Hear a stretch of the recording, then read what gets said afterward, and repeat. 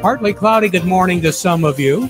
Mostly cloudy for others, and for others of you, partly to mostly sunny. Transition period going on right now over the noon hour. As we move through the afternoon, the skies will continue to clear off, and we will be looking at mostly sunny skies. I hope your day is going well for you, wherever you might be. And hopefully that sun comes out a little early because it'll warm up. Right now, currently, we are looking at 73 degrees at the airport, 76 here at Radio Center, because we are looking at partly sunny skies right now. Downtown Midland is at 75. Downtown Bay City is at 74. As I said, we've got clouds, we've got sun, we got a little bit of both, kind of like what we saw over the last 24 hours. We're looking at thunderstorm activity, very spotty. Most locations picking up nothing in the way of moisture other than just hearing some thunder and maybe an occasional flash. And that was about it as far as lightning goes. Others of you picking up a little bit more. By and large, over in Michigan's thumb, the upper thumb, Huron County, barely a trace up to about 7/8 of an inch. Looking at Saginaw County, a little bit more in spots. But again, the rule of thumb, maybe a tenth, maybe a little bit less. We did see 0.12 of an inch up in the immediate Bay City area in one part of Bay City. The other part, they got nothing in the way of moisture, and that cloud was the same cloud. It just moved over and dropped a little bit here and there.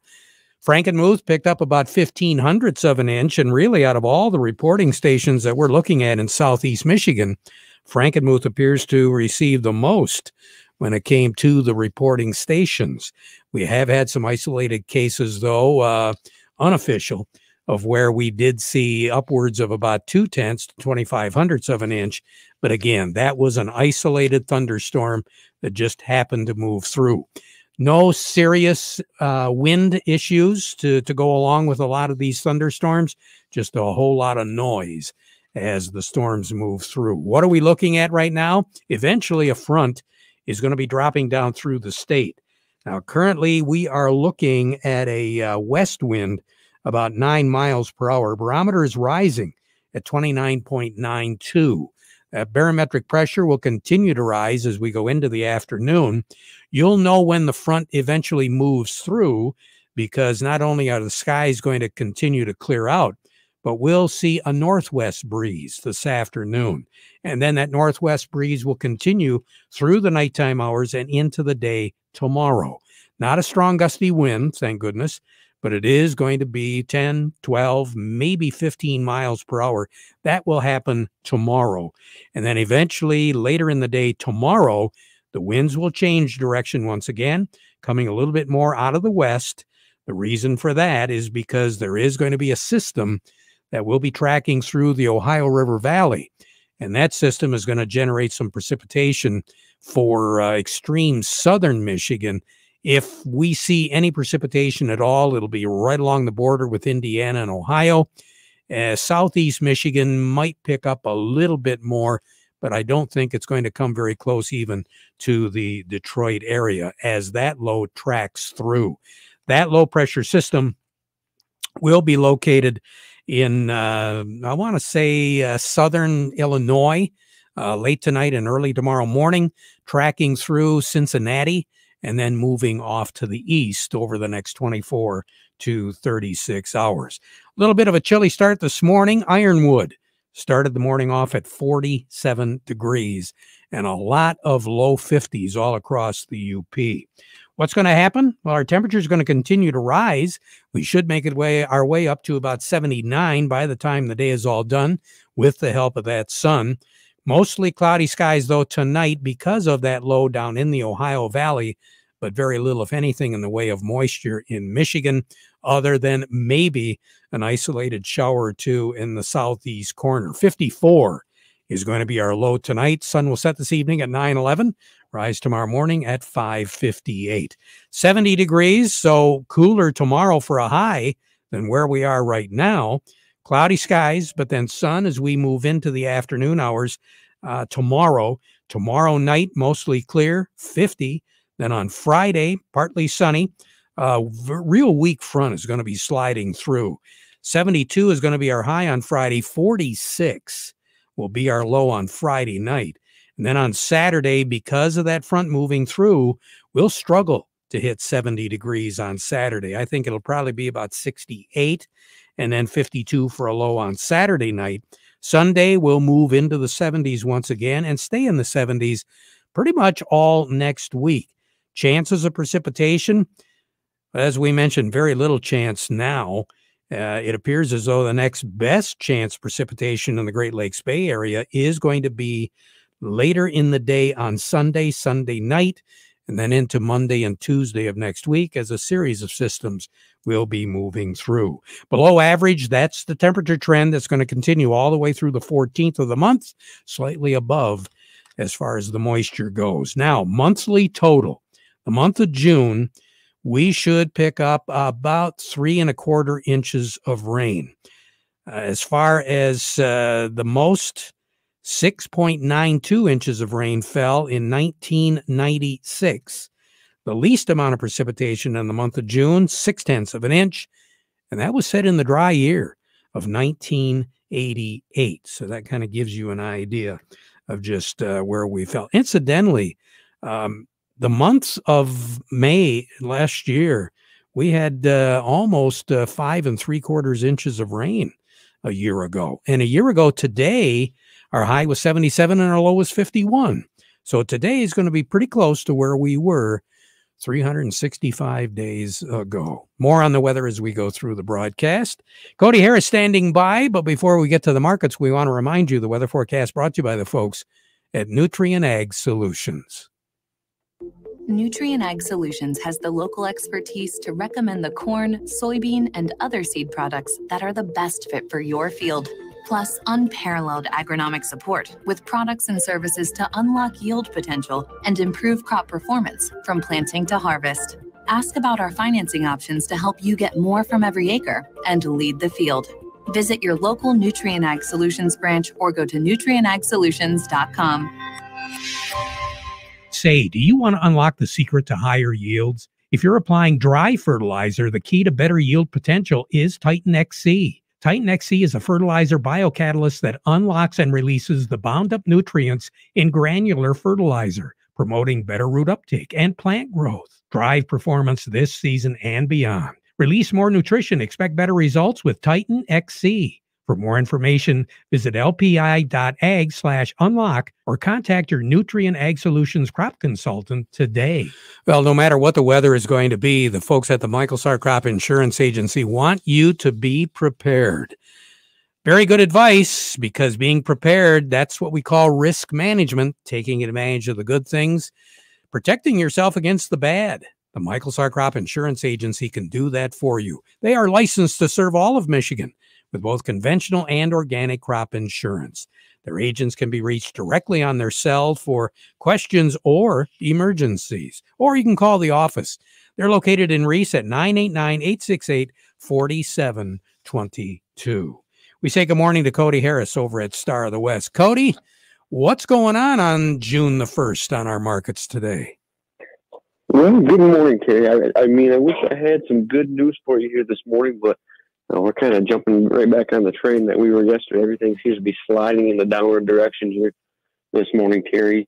Kind of looking at everything the way it sits right now. Let's see here. We got cash wheat, that's down 52 cents, 10.01 on the white, 9.51 on the red. New crop wheat is also down 52, 10.06 on the white, 9.66 on the red. Looking over at cash corn, that's down 30 here this morning at 6.59.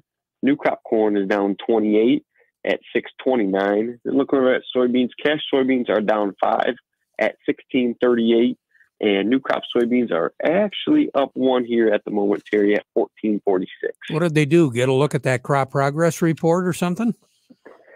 Yeah, that's definitely adding a little bit of bearish news here to the market. Seems like corn and soybeans have definitely caught up to maybe around normal pace after a big jump from last week in the prospective planting report issued yesterday. In addition to that, I mean, wheat's definitely been driven by that talk that Russia may be willing to allow some ships of grain to leave Ukraine if the right sanctions are eased, which is making some wheat traders understandably nervous. at this time. You know, we don't know if we can trust Russia at this point or not. And even that proposal seems maybe unlikely.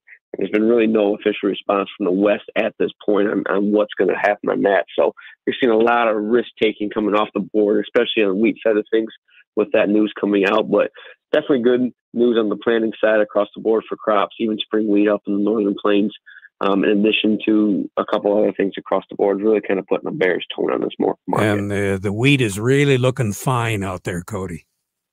Oh, yes. In our neck of the woods, wheat looks really good. You know, I did a kind of little crop tour kind of coming home over the weekend and yesterday evening. Wheat looks really good for where we're at right now, and especially what we were thinking about this crop, you know, as it came through winter.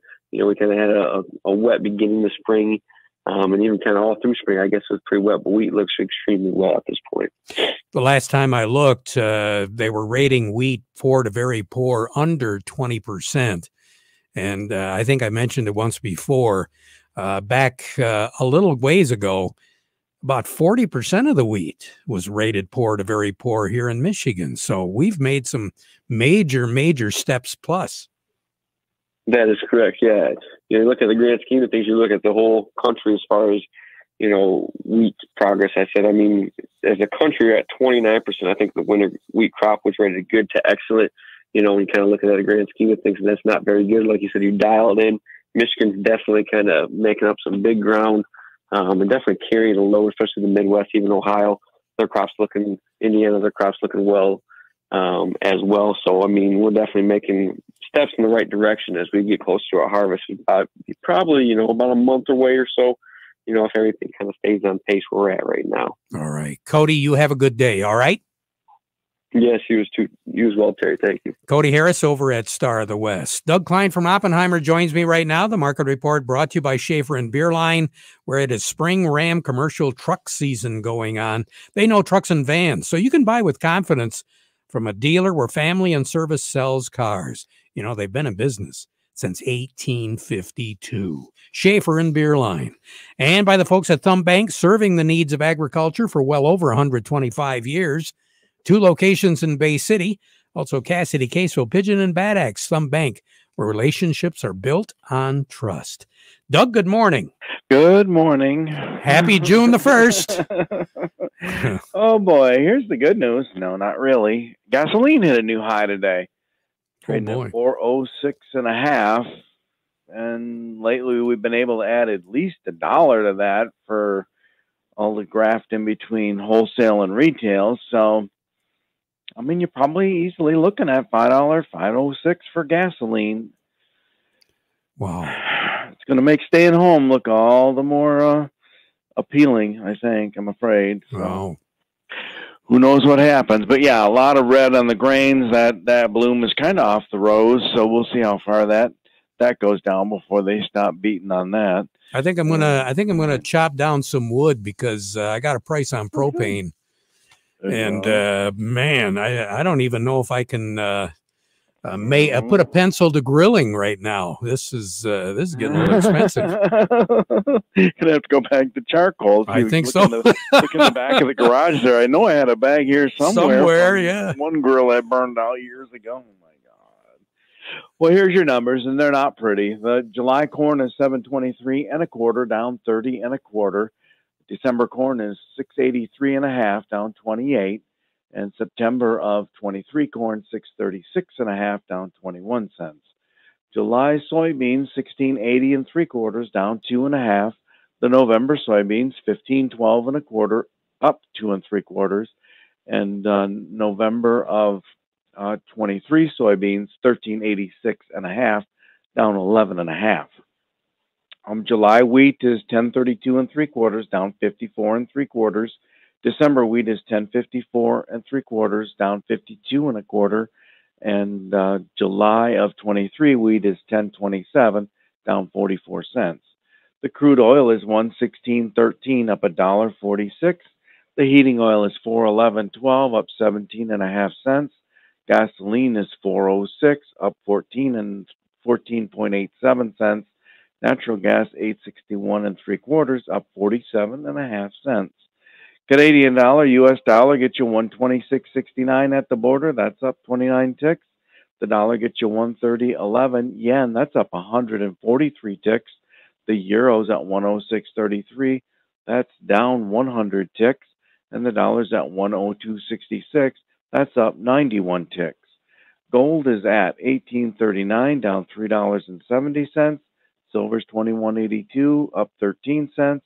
Platinum's at $9.87. That's up $18.70. Have a good one, Doug. Thank you. We'll talk to you again tomorrow. Doug Klein over at Oppenheimer. When we return, a special event coming up in the not too distant future.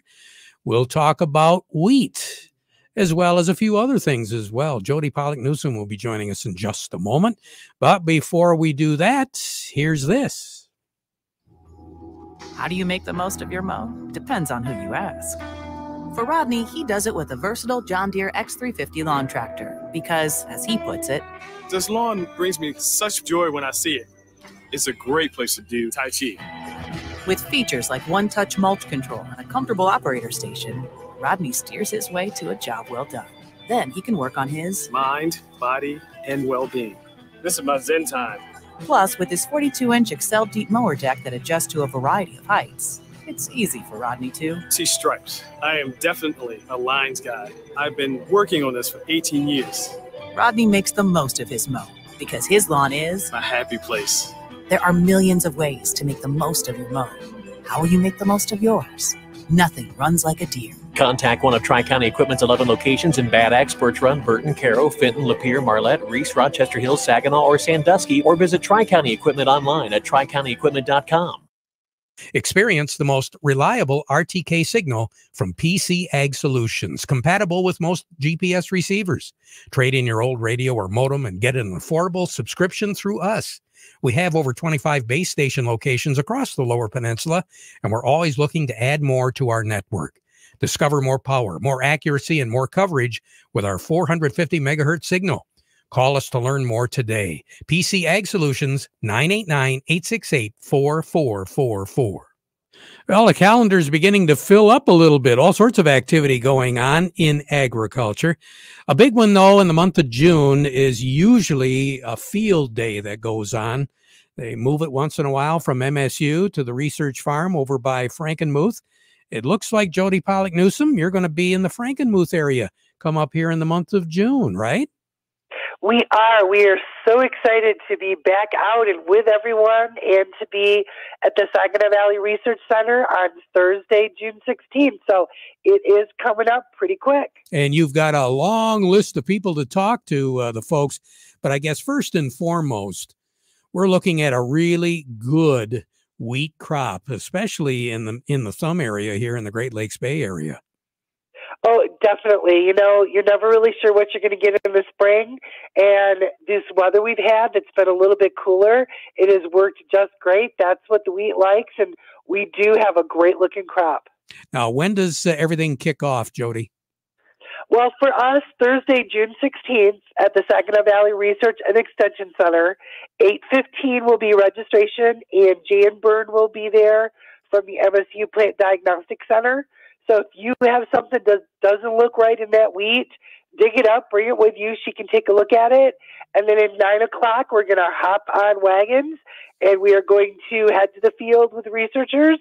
And we have 6 different presentations talking about everything from canopy cover, weed control, cereal crops like spring wheat, oats, rye, the variety release work that the wheat breeder has done, and even different planting methods. And we'll have all that going on in the morning in the field. Now, you've got something really special coming up to wrap up the field day this year. What is it, Jody? We really do. You know, Terry, it doesn't seem possible, but we are an organization that has hit that 10th-year birthday. So we are going to do a nice lunch, and then we're going to have just a short program to kind of remind folks how we got started, because the first wheat chuck-off did not pass. So what happened? How did momentum build? We're going to talk a little bit about what we've done, what we've accomplished, and then look to the future and talk a little bit more about our Yield Enhancement Network. And growers who attend, they get 6 RUP credits and they get 4 CCA credits. So not only can you have fun, you can learn and you can get credit. And for more information, we can go to the website. Where is that, Jody? www.miwheat.org. On the left side, there's a box that says What's Hot. It has the agenda for the celebration, for the field day, and please link to register, because when you link to register, that's where you put in your code and stuff to get those RUP credits. So you really need to get online and get registered. Fantastic. Jody, you take care. Have a great day, okay? I will, and I look forward to seeing you on the 16th. Yes, we sure do. Jody Pollock-Newsome with the Michigan Wheat Board. Let's go over to Ed Garber right now from Nutrien Ag. Ed, everybody's got to really be pleased with this weather. It would have been nice to have a nice shower, though, overnight, wouldn't it? It would have been. You know, I live near Owasso, and I'm home right now, and we're actually getting a nice shower right now. We didn't get anything overnight, but getting a nice little shower right now, so that's welcome. So spotty. Any tips that producers should be aware of right now?